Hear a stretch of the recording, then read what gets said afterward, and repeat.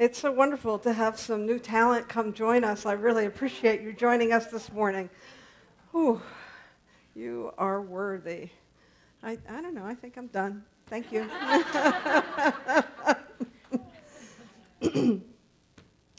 Yesterday we had the pleasure of having a baby shower here at the Center for our own youth and family coordinator, Kay Allen. Did you know that she is due in early March? Wow, congratulations, Kay. She's in with our youth right now, and she's going to be going on maternity leave soon. And we do have one volunteer who has offered to step up and help while she's on maternity leave, but we could use some other people. So if youth are and children are something that you really enjoy, I'd love to hear from you. Mary, you could talk to me or Mary. We're looking for folks who'd be willing to volunteer one Sunday a month while Kay's on maternity leave. So, I'm hoping that inspires some folks who have been thinking that they wanted to get more involved with our kids. Let us know. Thank you. We are kicking off this year with a grand rising. That is the theme for this year, for 2024. And the grand rising is really this idea that we start off each day knowing that we are worthy, to borrow some lines from your song, to knowing that we can rise tall and know who we are and walk out into the world as confident and secure and authentic spiritual beings. And so it's a wonderful opportunity for us to really practice what we preach. We talk and have been teaching for 100 years now this philosophy of science of mind, this philosophy of awakening, of being conscious individuals, of walking out in the world. And I have found personally that this philosophy is the philosophy of individual healing first. There's an individual healing that happens for each one of us, and we do a really good job with that. But there's a whole world. There's a whole world that needs that greater revelation of their worthiness and their spiritual magnificence, if you will. And so I think that our philosophy is really maturing. We're evolving into a place where it's time for us to walk the talk, to be that. One of my prayer partners used to tell me from time to time, she says, your healing consciousness is required wherever you go. And I think that's true for each one of us, that as we really begin to know who we are, right? Because this teaching is about remembering. It's about remembering who we are. It's time for us to remember who the rest of the world is as well, and to reflect that wherever we go. In addition to this wonderful theme of a grand rising, we are going through the first 4 chapters of the Science of Mind textbook. This textbook was written by Ernest Holmes. A lot of this is talks that he gave that was further refined in 1938. It was a long time ago, 1938. And in those first 4 chapters, we have the basic principles of what we teach. So in the first chapter, the thing itself, that's really absolute causation, that everything comes from one cause. And sometimes we talk about it in simpler terms. We refer to that thing itself as the seed, that one idea that comes from consciousness, that comes from spirit, that comes from you, that we plant into what the second chapter is all about. The second chapter is the way it works. And in that second chapter, we're talking about the law. We're talking about how when we plant that seed in the soil of absolute law, then something happens to that. And what happens to that is the third chapter, which is what it does. what it does is it begins to come to life. We plant that seed of thought into the fertile soil of the law, and it shows up in our world as manifestation and demonstration. And so those are the three basic principles of what we teach. It's, in essence, the creative process, where we are working in co-creation with the divine to create a reality. Now, the fourth chapter, well, the fourth chapter is how to use it. And when we talk about how to use it, we're really talking about, let's call it gardening, right? Call it gardening. We plant the seed in the soil of the law. It brings forth a plant, and how do we work with that whole system of working with cause and working with the law and creating the world that we experience around us. And then the next evolution that we've been talking about a little bit over the last year or so, and we're going to talk about a lot more this year, is how do we take this teaching and create a world that works for all? Not only a world that works for you, but a world that works for everyone. Well, Holmes writes in the beginning of the chapter, one of the great difficulties in the new order of thought is that we are likely to indulge in too much theory and too little practice, right? It's really easy to think about all these lovely ideas about the divine working through us and having those things that we want to experience in life come forward for us, wonderful ideas that we can cultivate, to use that gardening metaphor a little bit. Holmes goes on to say, as a matter of fact, we only know as much as we can prove by actual demonstration. That which we cannot prove may or may not be true, but that which we can prove certainly must be and is the truth. So there's a reason we call ourselves spiritual scientists or religious scientists. The reason we do that is because we are always working with our thoughts and the conditions around us to cultivate and to create that which we want to bring forward.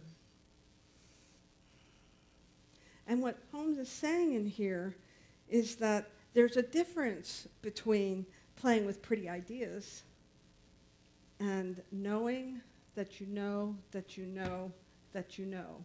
That line from your song again, being worthy, knowing that you're worthy, like waking up in the morning and there's not a second thought in everything you do throughout the day that you're worthy. If it's any consolation, I haven't reached it yet either. So, I'm still this spiritual being having this human experience, walking through life, with other human beings. And so this is why we talk about and continue to look at these first 4 chapters. We continue to look at this philosophy. We continue to look at how we can evolve. What is it? Gardening is not just about planting. I've tried that. I've tried just putting seeds in the ground and watering them, and where's my plant? It requires a little bit of weeding, right? We have to cultivate the soil. We have to pull out the weeds. We have to find out if there's any obstructions in the soil. And those obstructions are sometimes our limited thought forms, our limited ideas that we might be holding on to.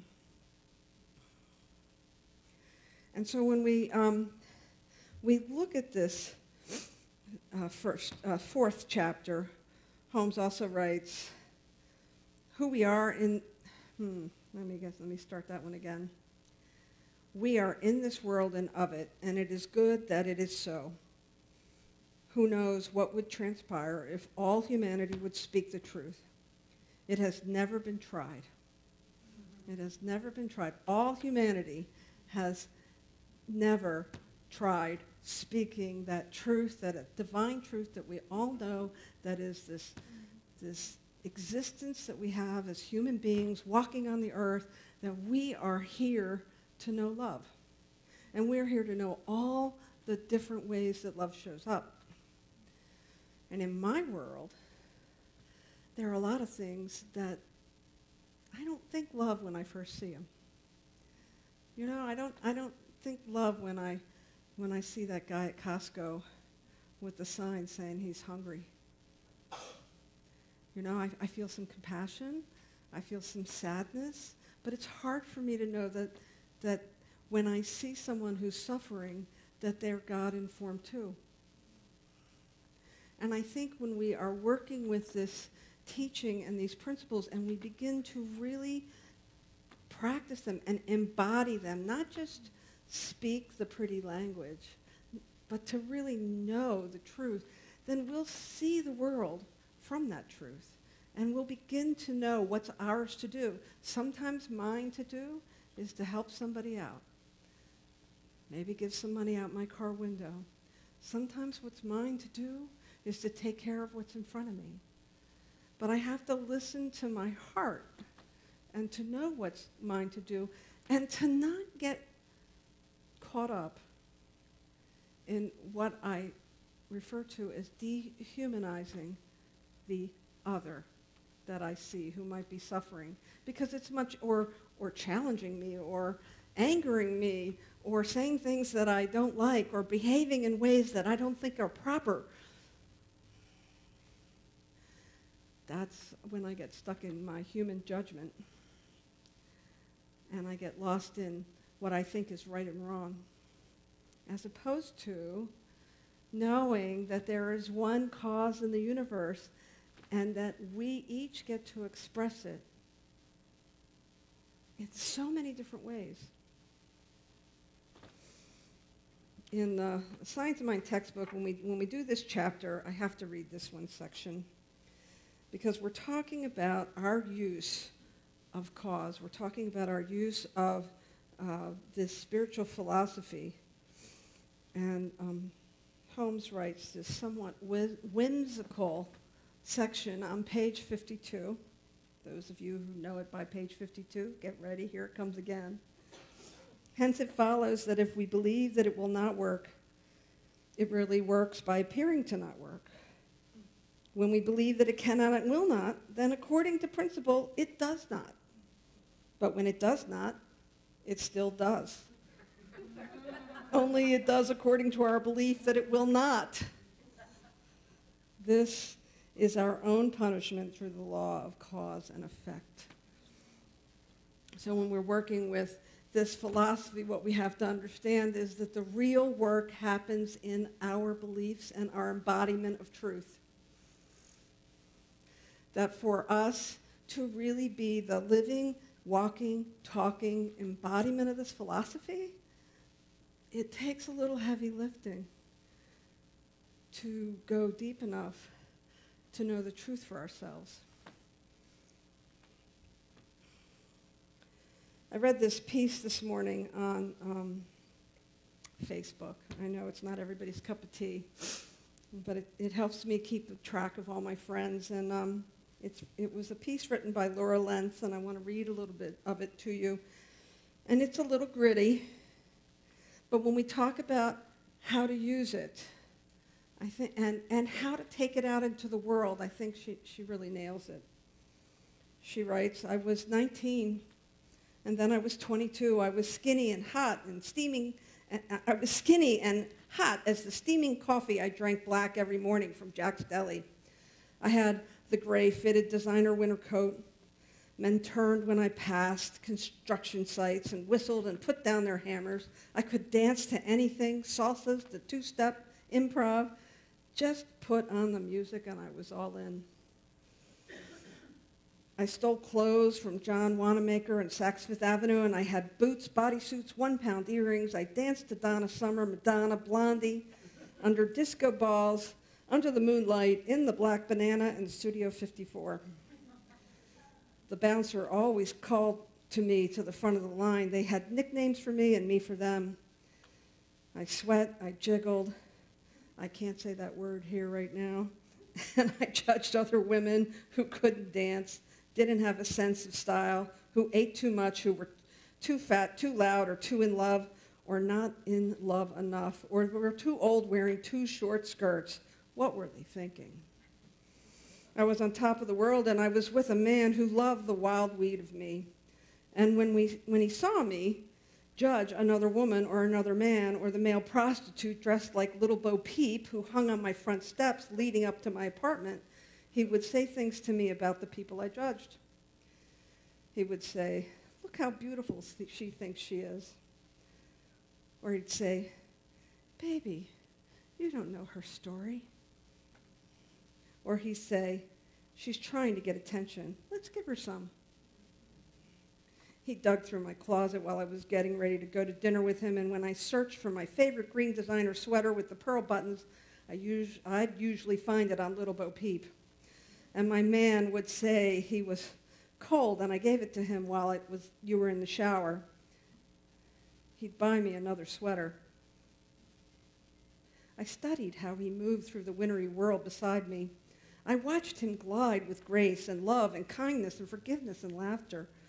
I saw something in him, and he saw something in me that nobody else saw, and I began to see it too.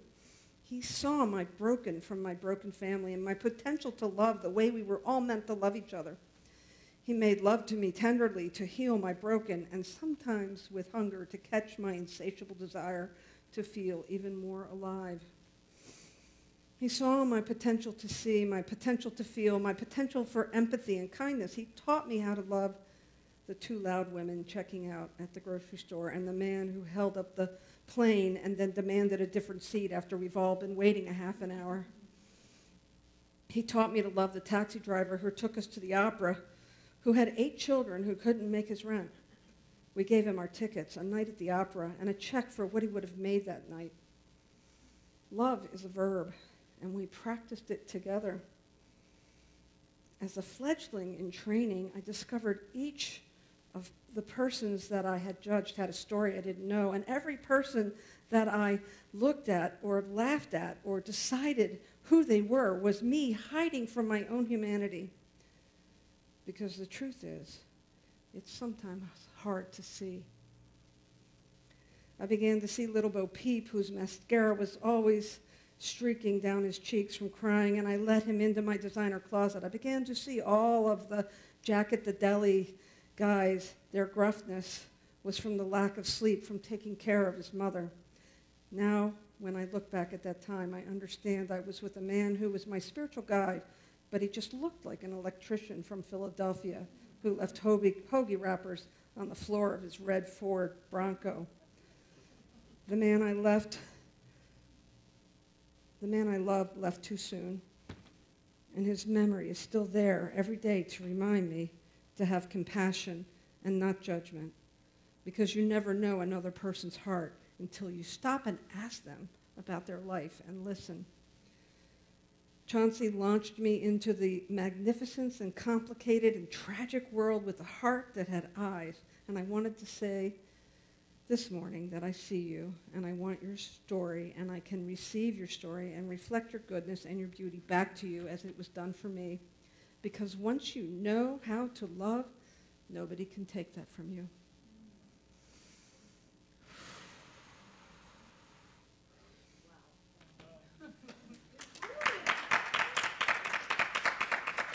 I read that story, that writing, and I didn't read it all. There's more to it. She's an amazing writer, but what she's talking about is walking this talk.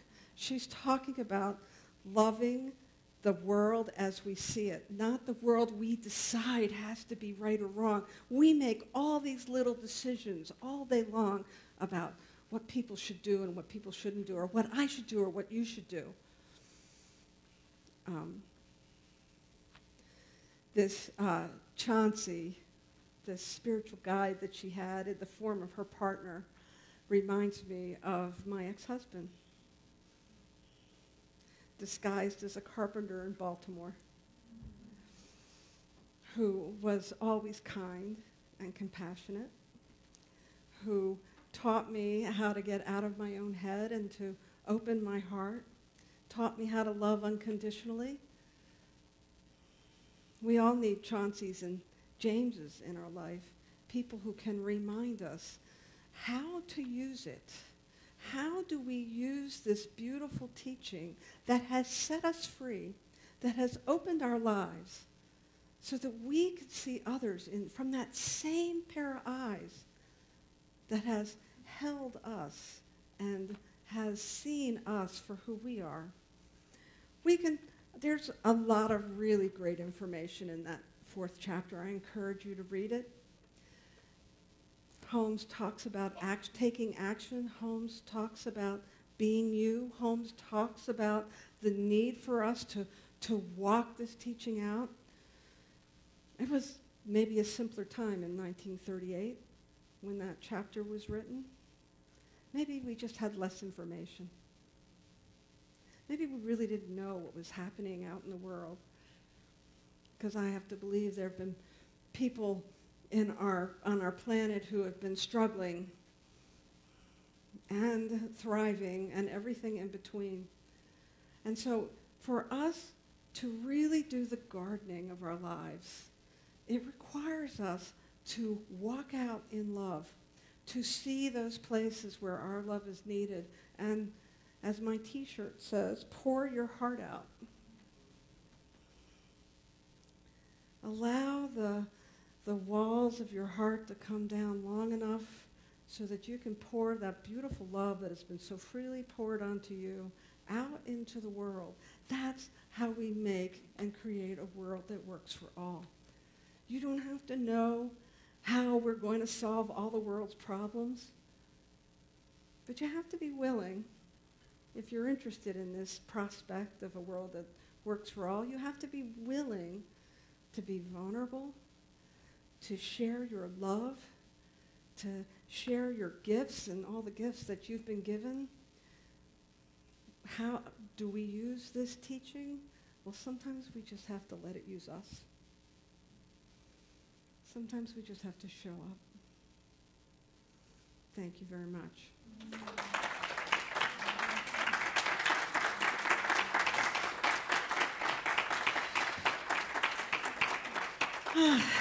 Thank you, Jules. So let's pray. Knowing that when we speak the word, when we allow our minds and our hearts to open up to the allness of who we are, there is a power and a presence that is animating all of that. And so we turn our attention inward, knowing that there is indeed a power and a presence, a divine wisdom and intelligence that is available to each one of us. And so we move our consciousness, our awareness to that space within us that has never been harmed, that is completely whole. And we allow ourselves to know our own wholeness, our own worthiness. And it is in that knowing of our own wholeness and worthiness that we look out through the eyes of that wholeness and worthiness, and we see it. We see it in the obvious places, and we see it in the not-so-obvious places. And we allow ourselves to be inspired. We trust God as it moves us forward so that we can be that place where God shows up as us. And so in this moment, I bless each one for the willingness to see the world in all of its grittiness and all of its beauty and all of its misunderstanding and all of its clarity, and to allow our hearts to be open,